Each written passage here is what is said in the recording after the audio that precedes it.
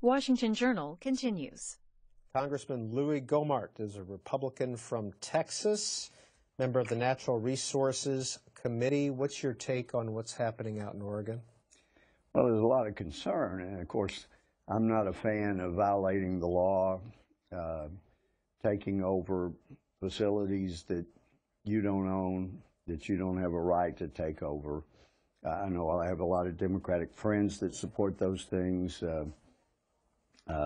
When it was called Occupy Wall Street, whatever, even though people died, there were drug abuse, sexual assault allegations, all kinds of things. I didn't support Occupy Wall Street. I don't support occupying federal buildings illegally, but I have extreme concerns about the overzealousness of the federal government, especially when it comes to areas where the federal government keeps taking more and more and more land. And it's been done by congressional action, but there's also been basically slush funds every year that the government, BLM, Department of Interior could grab more and more land. And in fact, Peter, we started a website, the Natural Resources Committee I'm on. This basically encapsulates most of Oregon. This is Oregon that we're looking at here. Right, Here's in the that area. And if it's a colored area, and this is zoomed in from that, so here, you know, we about the Malheur National Forest, the Malheur Wildlife Refuge, and these areas, that's the Malheur National Forest, that kind of maroon area, is part of the Wildlife Refuge, and this is even more zoomed in, Peter. But if it's a colored area on these maps, it belongs to the federal government. It's under federal government control. One of the things I did not know until I got involved in the Natural Resources Committee is normally you think of national forest or wildlife refuge. It's just a contiguous area, one big area. Well, as you see here, those white areas are private property. As the government acquires more and more property, as some people have had their land for generations and government acquires property around them, it opens the door to widespread abuse by the federal government to the private property owner, because they have the ability to totally shut people off from their property. And that has happened to the Hammonds over the years. The federal government has come in, and as they've gotten more and more land around them, like this is the general area there in Oregon, they are able to totally isolate private landowners. We have that problem in some of my districts, southern part of my district, down Sabine County, San Augustine County. I was down visiting with the county judge and some other local officials down in Hemphill. It's a problem there. The national forest is not all contiguous. There are private landowners as the federal government takes over more land. And we have that problem there where they're just told, oh, you've always used this road, you're not going to use it. Well, how do I get to my land? So it really can become abusive. And as the dictator Joseph Stalin once said, with power, dizziness. When you're a BLM or Fish and Wildlife official and you have the power to totally isolate a landowner, and the landowner becomes annoying, there are tendencies to abuse them, and that has happened. And it's something that we in Congress have got to do a better job of oversight and stopping so that these kind of things don't arise. Well, Congressman, when you look at the map, we've got a map of the western United States, yes. And it shows, we'll put that up here in a second, and it shows the different states, how Nevada and Utah, Wyoming, Oregon are all really managed by the federal government, but then you look at Texas and it's not. It looks like it's free from federal controls. Yeah, there are a lot of federally owned, controlled areas in Texas, but not like Nevada, Utah, Oregon. West of the Mississippi, massive amounts of land are owned and controlled by the federal government. And that doesn't sound like such a big deal until you zoom in on actual areas. These counties that have major portions owned by the federal government have no tax base. In Texas, our schools get their money from property taxes largely. And so you have an area like Sabine County, San Augustine counties. These are rural counties. When you take away the most productive land that originally was agreed to when the government said, we'll give you 20% of all of the proceeds from the use of what is, like it or not, a renewable resource. We're not talking about sequoias, redwoods. We're talking East Texas pine trees. You plant them, 15 to 25 years, you can harvest. The people that do that always replant. They manage their forests. And there was significant money that was being paid to the local government, the schools. Things were going great. But then over the last few decades, as that has stopped, that money's dried up. The schools have suffered tremendously because there's no tax base. The federal government takes over that land, and when they do, you can't tax it. They're not allowing people to use so much of it anymore, and that dries up the economic benefit of having the federal government as a neighbor. Well, let's take some calls. We only have a short time with you this morning, and let's begin with Richard in Leominster, Massachusetts. Hi, Richard. Hi, Richard. Yeah, how you doing? Yeah, I noticed, though, that we're making trade deals to sell bees overseas, and then they're selling us all their products, and basically all the products are owned by Wall Street. That's why China goes down, our stock market goes down. I mean, we'd be able to get beef cheaper here in our country if we weren't traded overseas. And everybody's fighting over federal lands to raise more cows. Whole Food wants to kill off all the horses in wild preserves so they can raise more cows there. And it's all because they want to get more Republicans in to vote to lower taxes for the Wall Street. We got your point, I think, Richard. Well, it's an interesting point because those two things don't really go together. I mean, I represent a lot of rural folks, and the last thing they want to do is make life better for Wall Street. If not the most vocal opponent to the Wall Street bailout, certainly one of a handful of the most ardent advocates against the Wall Street bailout. We should not be benefiting Wall Street, and yet this president talks about the fat cats on Wall Street, but if you look at his tax policies, the policies of the administration, for the first time in the history of the United States under President Obama, and he's admitted this on camera himself, for the first time, 95% of all of the income in the United States went to the top 1%. That's never happened before. The rich are getting richer, the poor are getting poorer, the middle class is shrinking, the distance between poor and rich has grown. So the people in my rural areas, they're not supporters of Wall Street. They do want to make a living. And I love the point about the foreign trade. That's one of the problems I've had with both Republican and Democratic administrations, and it was under the Bush administration.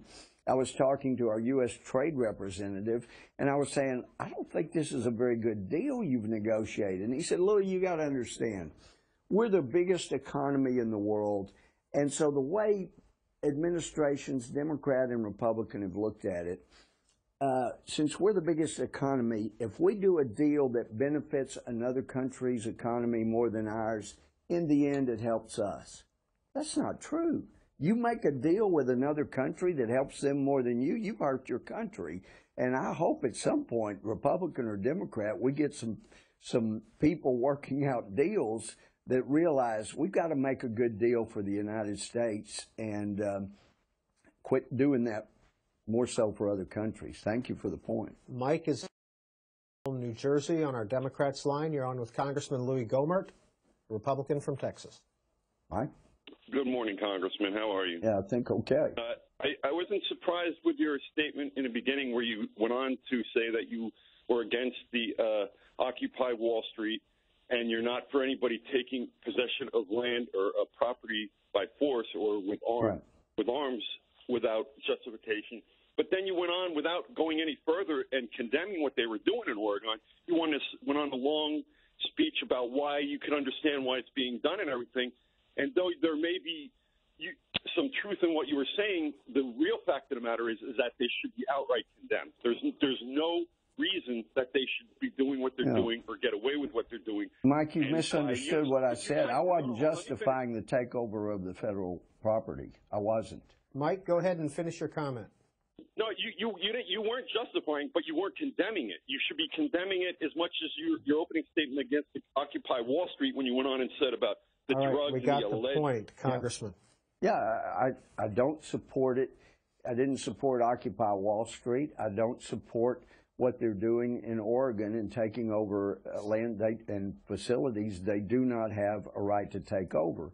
You want the word condemn used. I didn't use it about Occupy Wall Street, and I didn't use it about taking over the federal facilities. So I felt like I was pretty even-handed on that, which is more than I can say from some of your Democratic leader friends who were all out there in support, including my friend Grijalva that was on Washington Journal yesterday, totally supportive of the Occupy Wall Street with all of the terrible ramifications that came from that, and yet totally, as you had hoped I would do, condemning of the taking over facilities. I say it's wrong in either case. It's wrong in either case. That said, and I do think if you violate the law, there should be consequences. You should be punished, and that includes people that take over facilities wrongfully in Oregon. I'm a former judge. I would sentence people that trespass criminally, including anybody that's doing so in Oregon. I don't know how to make that any clearer. That said, in Congress, we have an obligation to look at injustice wherever it occurs. And there's injustice occurring in Colorado. There's injustice occurring in some of the areas of my district in East Texas. And those are things we have an obligation to look at. The Justice Department should take care of criminal trespass violations on federal property. I hope that we don't see another Waco incident where they violate posse comitatus as Clinton and Reno did, using United States military equipment to attack American citizens. That's unlawful. It shouldn't happen in Waco. It shouldn't happen in Oregon. I've been for demilitarizing all the different branches of government. I imagine it was a Democrat that was run off the road by 3 black Suburbans, and he yanked out of his car, thrown to the ground, boots on his back, handcuffed, and then was hauled away to jail in Alaska because he mailed a package that was supposed to go ground only, checked ground only because he was a law-abiding person, but didn't know there was a regulation that says you have to put a sticker with an airplane with a line through it on there. They accosted the man, ruined his life because he didn't put a sticker on. That's abusive by government, and those are the kind of things we need to stop in Congress. Congressman, I don't know if Trinidad, Texas, your district? It's immediately south of my district, and, immediately south. It's right on the front page of the New York Times this morning, talking about John Joe Gray. Oregon standoff just started. One in Texas seems endless. He was a carpenter in anti-government militia who was charged in 2000 and released in 2000 and has been living at his home since then.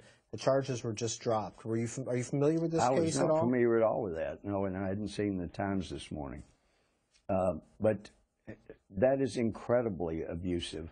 I know Kirk Weldon was in Congress my freshman term, and he was reading on the floor about the FBI having information before 9/11 and was really calling the FBI out. And right before his election, I believe that was 2006, they did a very out front public invasion, serving a warrant on his home, I believe his daughter's home. They went after him. They made a big deal that he was a target before the election. That caused him to lose the election, and as soon as the election was over, they drop everything. Those are the kind of abusive tactics. I don't care whether you're Republican, Democrat, or an aardvark. You don't deserve to be mistreated like that by the federal government. Eric's calling in from Fairfax, Virginia, here in the suburbs. You're on with Congressman Louie Gohmert Eric, welcome. of Texas. Hi, good morning, Congressman. Thank you for your service, and thank you for C-SPAN. Comments I'd like to make. First of all, I think it's very unfortunate what this group is doing in Oregon. Clearly not a good ending for anyone. I don't see how it's going to turn out good for anyone. But I also think that one of the factors that drove these folks to do what they're doing, they've been defeated by circumstances. Between our policies and is not very good. And so when you have people that think the government is taking everything from them and taking more and more from them, and they don't have a chance to improve their lives, this is what we get. So I think ultimately when this is over, hopefully this will be incentive to take a hard look at how we're leading this country, because there's a lot more to this than just Oregon, and I just hope it all works out for everyone. Well, I share your concerns, Eric, about this not working out well in the end for the people involved. My understanding is the Hammonds didn't want folks to come in and occupy the facility illegally, that they did. But it sounds to me like the Hammonds have just been beat down for decades now by the federal government. They've basically thrown up their hands. You can't beat the federal government.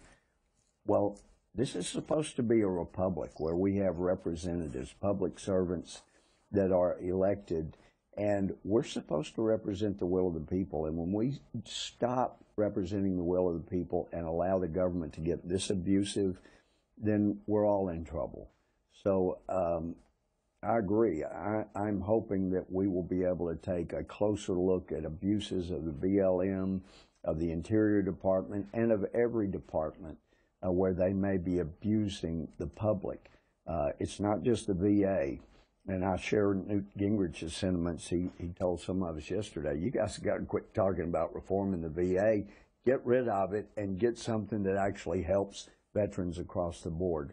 We need to be looking at more of that. And when federal entities are worried about keeping their jobs, there'll be a whole lot less abusive of American citizens. Congressman, as chair of the Oversight and Investigations Subcommittee at Natural Resources, do you foresee your subcommittee holding hearings on what's happening in Oregon? I sure do, and that, I think, was part of Eric's point. We need to be, this should generate interest in getting to the bottom of it. So we've been talking with members of the committee about having those very hearings you're talking about, Peter, and I hope you'll be seeing those in the near future. What's your relationship with the head of BLM? We've had some interesting discussions at prior hearings, but I have been very concerned with the abuses of BLM and the obfuscation of the BLM leadership.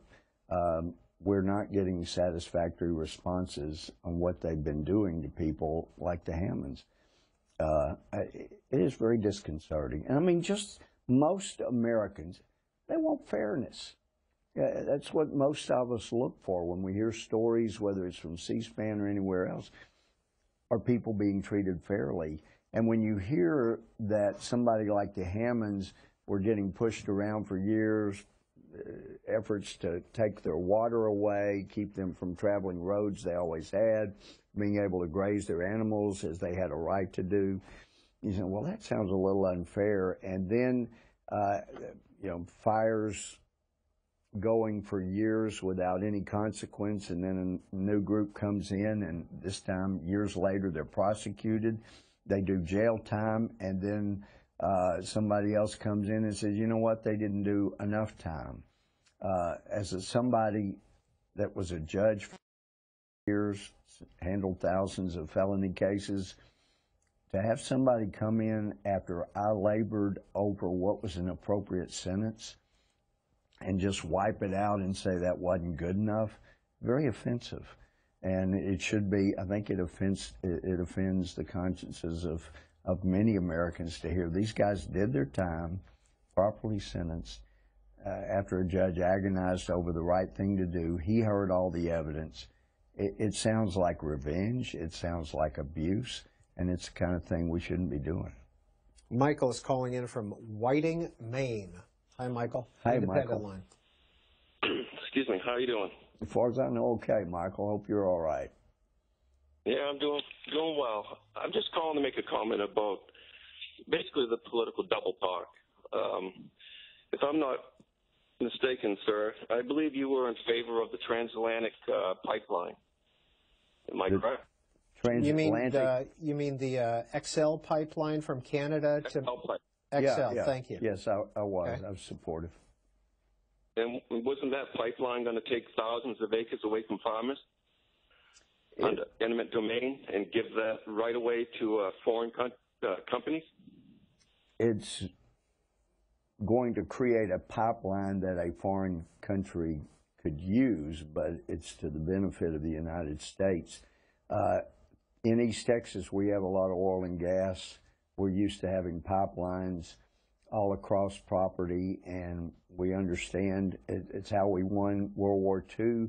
The East Texas oil field was the largest known reserve during World War II. If not for those pipelines, not for the oil being produced, we don't have the gasoline to defeat the Germans at the Battle of the Bulge. And so, you know, we understand it's not a fun thing to have a pipeline through your land, but if the rest of the country is going to benefit, they're a necessary thing. So, yeah, it's one of those necessary evils. Jeff is in Indianapolis, Democrats line. Please go ahead, Jeff. Hello. Hi, Hello? Jeff. Yeah, Jeff.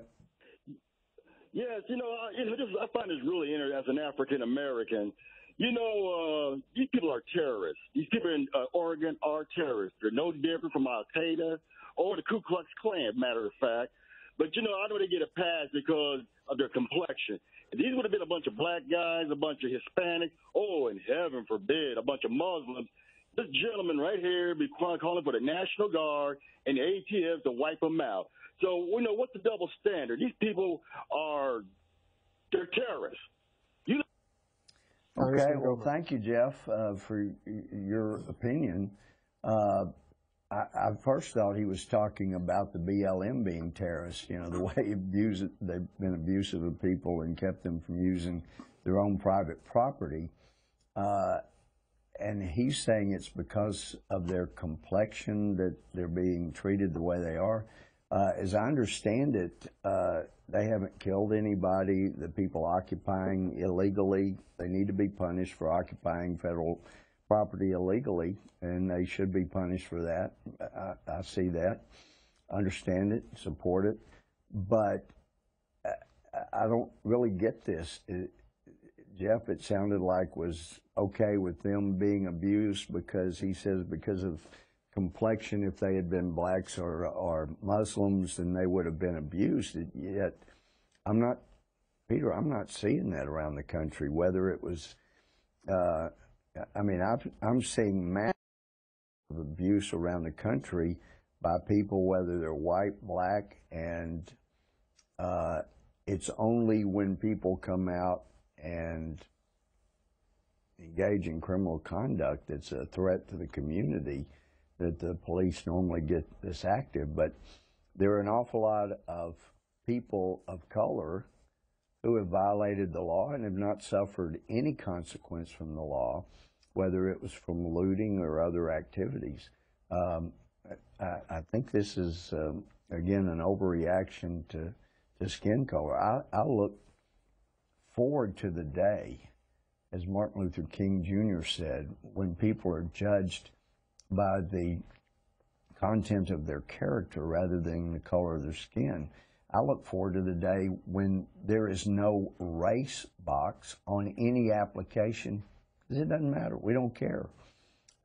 So it grieves me much to see the racial divide that has been growing bigger under this president. I mentioned in an interview that even though I didn't vote for or support President Obama, I had hoped, well, I looked for silver lining. You know, he said he was going to bring an end to No Child Left Behind. I thought, well, that'll be a great thing. Well, he didn't. He's doubled down on that. But I thought maybe it will be like in high school, I had a black coach. He was my favorite coach in all of high school. I really loved the guy. He was a great coach. And he happened to be black. And playing for Coach Williams, he brought our team together. He was equally tough on people, whether they were of color or were white. And because he was black, he was able, I felt like, to bring us together like never before. It was a great thing. I would do that. And there's been more of a divide. Peter, I found it rather ironic that some left-wing publication started talking about my mentioning my favorite high school coach. And immediately it went up that I talked about my favorite coach as a basketball coach. I never said basketball, but the leftist reporter assumed, well, if he's black, it must be basketball because they're not good at anything else, which was an affront to me because he happened to be a football coach. You know, so I found it amusing. A person that thought they were liberal of mind immediately generalized, well, if he's black, he must have been a basketball coach. That wasn't the case at all.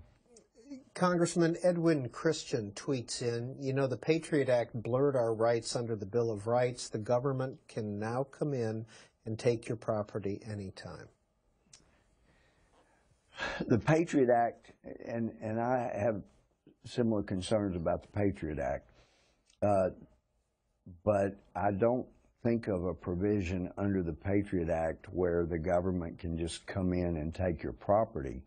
The bigger concern, legitimate concern under the Patriot Act is when they can come in and snoop on you or get access to documents of yours or spy on you.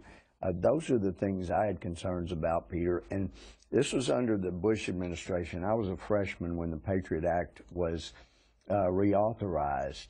And I have grave concerns about Section 206 and 215.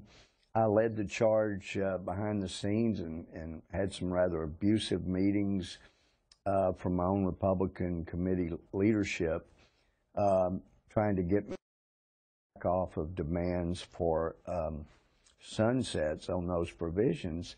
But the Bush administration had people that assured us, look, the law says that there has to be ties with international terrorists.